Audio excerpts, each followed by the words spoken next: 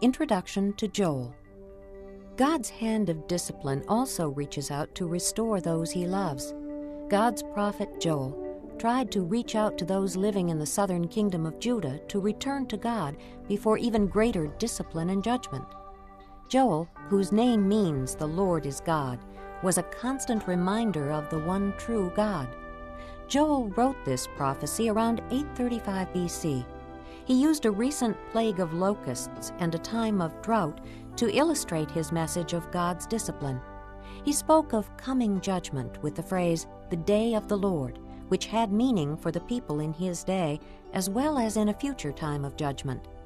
Through Joel, God pursues his people, offering restoration and blessing, and the promise that he will send his Spirit.